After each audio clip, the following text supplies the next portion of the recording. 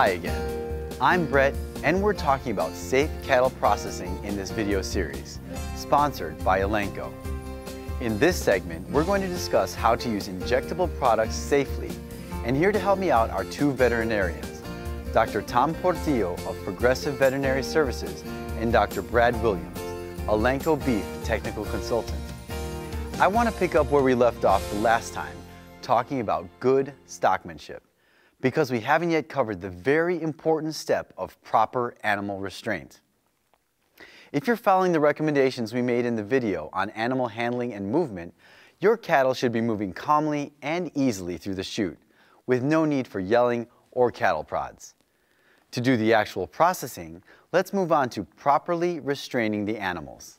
So when we talk about proper restraint, it varies from situation to situation.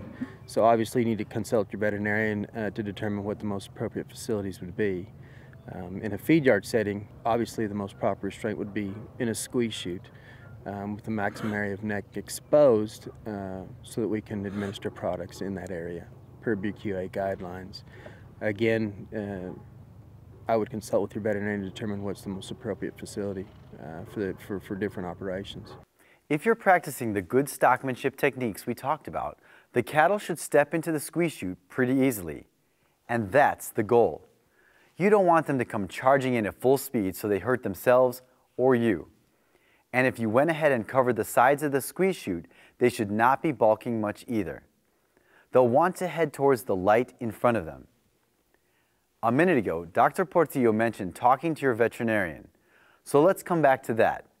Since our subject is injectable product safety, this is a good time to say that these products should only be used under the direction of a veterinarian, as part of a veterinarian-client-patient relationship, otherwise known as a VCPR.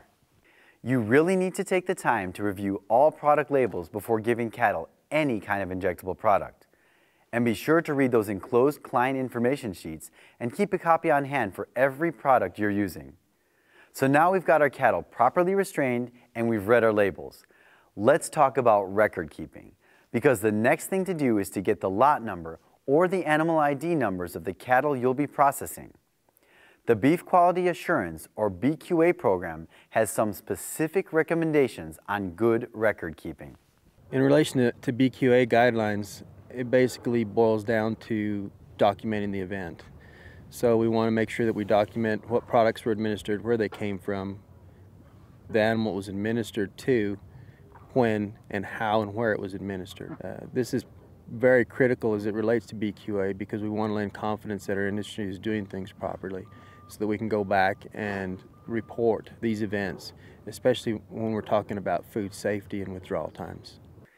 You'll want to have all that information captured on your chute-side computer, a notepad, tablet, or whatever you're using, and you have to have a plan ready too before the processing begins. Everybody should know exactly what their roles and responsibilities are going to be. It's important that a lead person be identified within the processing crew, that way nothing gets missed.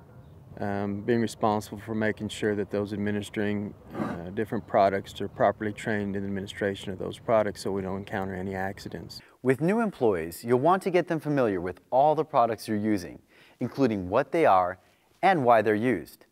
Bring new employees up to speed with the information on the product labels, in addition to the safety aspects, how to handle those products safely, and how to administer them correctly. Don't forget to also review your emergency response plan and show them where it's posted in case they need it in a hurry. It should have the phone number for the local medical clinic, hospital, emergency service, and poison control center. Let's talk a little more about the environment you're trying to create and the animal behavior you're looking for when processing. The environment in the processing barn should be clean and organized. If we have a barn that's in disarray, we have more of a chance that we're going to encounter an accident. So everything should be clean and in its place. Again, the environment should be relaxed, as noise-free as possible, so that it translates to a relaxed attitude, or as much as possible, in the cattle. We want to make sure that only the personnel responsible for processing those cattle in the barn. We don't want any extraneous personnel in the barn, no bystanders, things of that nature, because then we're only increasing the risk for an accident. Let's talk more about injections.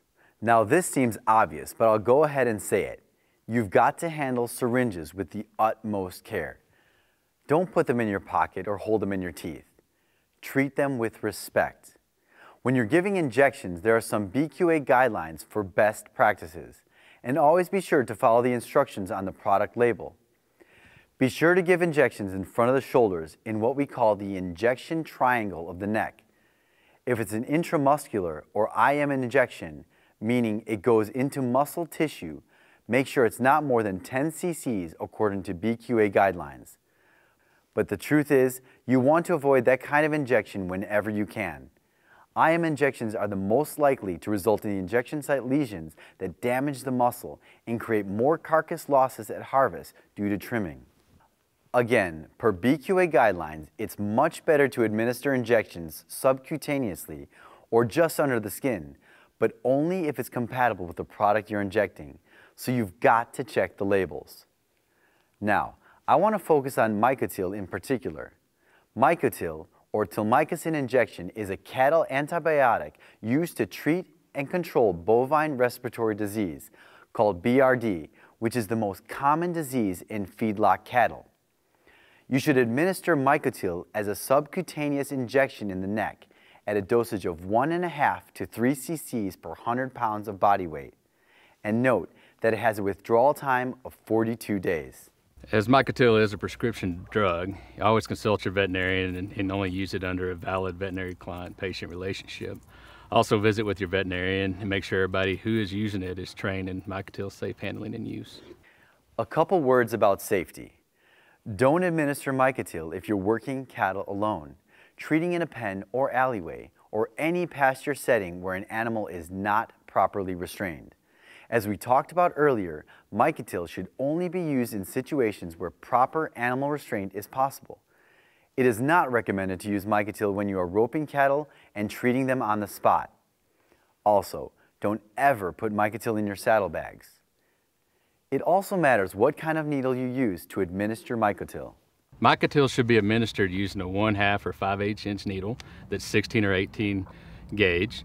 Never use Micotil in an automatic powered syringe. Speaking of syringes, we've got one that's specifically intended to make the administration of Micotil safe and easy. It's called the Securus syringe. Manufactured by Simcro, it has a built-in self-tenting feature that makes the injection process easier and more accurate.